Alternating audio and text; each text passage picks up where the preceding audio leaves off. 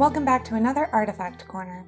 Today we will be looking at an unassuming piece that hangs in our kitchen, right next to our stove. A scale. This is a Frary's improved circular spring balance scale, and it was used to weigh anything up to 30 pounds and was accurate to the ounce. When making large quantities of food, sometimes recipes called for pounds of ingredients, and therefore you need a scale. So this would have been a very useful item to have in the kitchen. Let's learn a bit more about the history of scales. The oldest scales archaeologists have found come from the Indus River Valley near present-day Pakistan and date to around 2000 BCE. These scales were different from our spring-based scale. This was a balance scale. The original form of a balance scale consisted of a beam with a fulcrum at its center. To determine the mass of the object, a combination of reference masses were hung on one end of the beam, while the object of unknown mass was hung on the other end.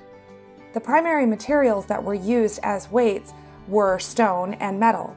Carved stones bearing marks denoting mass and the Egyptian hieroglyphic symbol for gold have been discovered from around 1878 BC.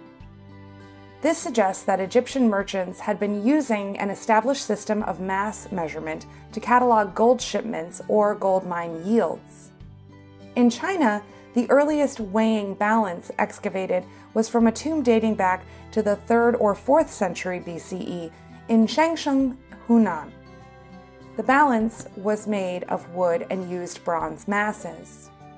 Balance scales continued to be the predominant way to measure weight until 1770.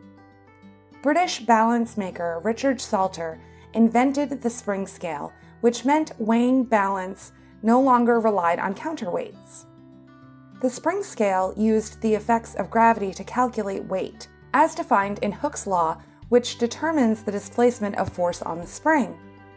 Spring scales came into wide usage in the United Kingdom after 1840, when R.W. Winfield developed the candlestick scale for weighing letters and packages, required after the introduction of the uniform penny post.